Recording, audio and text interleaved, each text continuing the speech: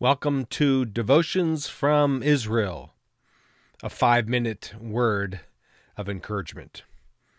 Today's devotion comes from 2 Chronicles 20.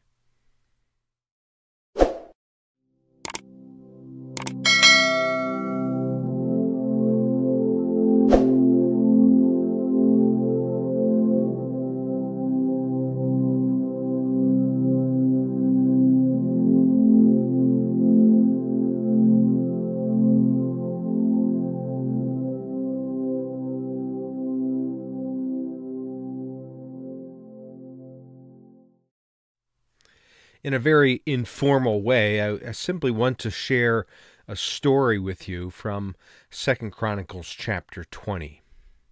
I think we've all been in predicaments. Well, this is exactly what Jehoshaphat and the Judeans living in Jerusalem were facing, a predicament. 3 invading countries or people groups from the east side of the Dead Sea were now gathered together on the shoreline of the Dead Sea at a place called En-Gedi. I'm sure news spread quickly to Jerusalem and Jehoshaphat, who was the Judean king. The predicament was, no doubt, that these 3 invading armies were on their way westward up through the Judean desert towards Jerusalem. However, the prayer that we see in verse 12 of 2 Chronicles chapter 20 is one of the most simplistic and yet I think one of the most important prayers of humility that all of us can implement in our own journey of faith.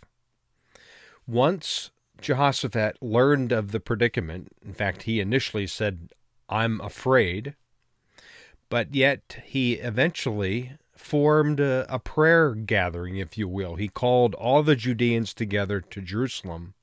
And in verse 12, the prayer simply goes like this: "Lord, we don't know what to do, but our eyes are upon you." Lord, we don't know what to do, but our eyes are upon you. How many of you have been in predicaments like that where we simply go, "Lord, I don't know what to do"? Don't forget the second part of that prayer. But my eyes are on you.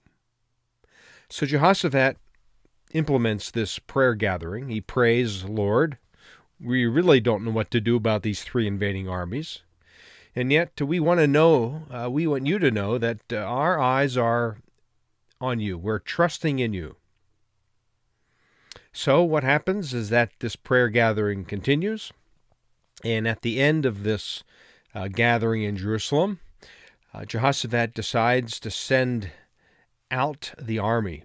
So the distance between Jerusalem and En-Gedi is about 25 miles. It's not a very easy walk. However, it is a downhill walk through the Judean desert.